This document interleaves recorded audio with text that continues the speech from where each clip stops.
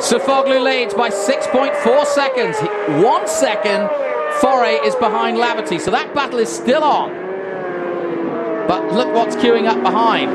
The world champion, Andrew Pitt, and Chaz Davis. What a combination. Sofoglou's going to win by the looks of things, but we said that about Carl Crutchlow. Yeah, but Sofoglou will know now that he'll have the Crutchlow out. He'll see that he's got a gap of 1.7 seconds over Eugene Lavity. 20 points. Fabien Foray just a little bit slow in the middle there. Bit of out of the seat coming up the hill. Toes a curver. Flip into Piratella. Lavity flips in there too. Down the hill. Back end sliding. This is where Crutchlow lost the front end. You can see that rubber mark where he lost the front end the lap before too. Shot off there at 120 miles an hour into the Ribble Strip. He's walking back to the pit box now. He won't be happy. But at the moment, Keenan Sofoglou is out in front, breaking into the Alto Variante.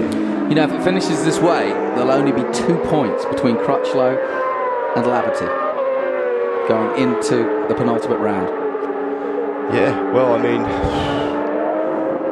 that is, what do you say? You know, what can you say? I mean, like, it's great. It's great. It's great for us, but it's terrible for Cal Crutchlow because he's totally dominated this year, and just one mistake, and he becomes one of the retirees, which include Perdita Lascourse, Pedersen, Broccoli, Messiah, Lowe's. It's definitely been a race of attrition here, hasn't it? Yeah, Michael Lavity's out as well. Start the final lap now. Atchison also out. There's 1 lap to go, is it? Well, that's bizarre. There's 1 lap to go. Oh, I cannot believe what is going on here. Is that the checkered flag or is it not? Oh, well, it's the final. There's a checkered flag. They have called it. So Sofoglou, well, that was kind of bizarre, but Sofoglou it is who wins. Lavity is second place. The championship is led by Crutchlow, but only now by 2 points.